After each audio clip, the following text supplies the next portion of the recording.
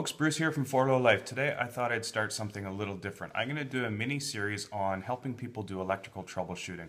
I see quite often on Facebook or on the forums people asking, why is this not working? Help me understand this. So I'm going to start with some pretty basic stuff, including circuit schematic diagrams, symbols, things like that.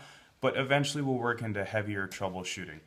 So to understand how a circuit is going to work, every circuit is going to have a minimum of 3 parts, and those 3 parts are the source, the control, and the load. What we need to do in troubleshooting is verify that each of these are or are not working. On a schematic, your source, in most cases in a vehicle, is going to be the battery. So the schematic symbol for a battery is going to look something like this. Your fat long line is your positive, and your short line is your ground or earth. That's going to go to your chassis normally, and that's the symbol for ground.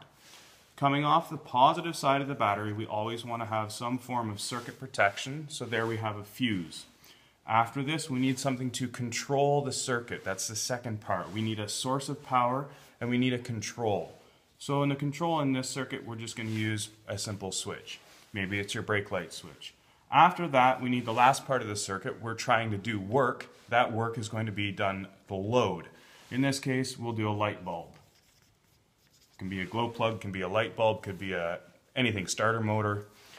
So coming off of that, we need to get back to the beginning because it's a circuit, and usually this will be grounded back to your frame. So the connecting point between these two is your frame. So in that basic circuit, we have a source of power, a control, actually 2 controls, and a load. We have a full circuit. 2 things can happen here. We can have an open circuit, such as you blow the fuse. If you blow the fuse, the power cannot flow. If your fuse is good and your switch is open, the power cannot flow. When the switch closes, we have a circuit and it can flow. If your bulb if your bulb is blown, you don't have a circuit and the power can't flow. So if we have an open circuit, the power can't flow, your light's not going to come on. The other thing we can have is a short circuit, and a lot of people refer to any electrical problem as a short circuit. If you have a short circuit, you're missing something here. The load. If the electricity cannot get to the load, it's not going to light up. So let's say over here on this side of the switch, or on the wire in between the switch and here, somehow this has contacted the frame, and we have a ground here. Well, you can see the electricity is going to go back to ground this way because it's easier. It doesn't have to do any work. It does not have to go through the load.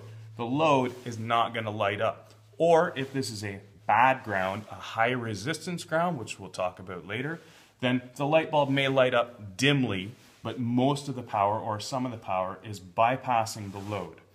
So a very basic beginning, find out when your circuit's not working. Do you have an open circuit or do you have a short or partial short circuit? Stay tuned for more. I'll get into way more detail. If you want to learn about stuff like this, click the subscribe button, follow along. There's tons more videos to come. Till then, thank you. Stay tuned. Take it easy. Have fun. Go work on something.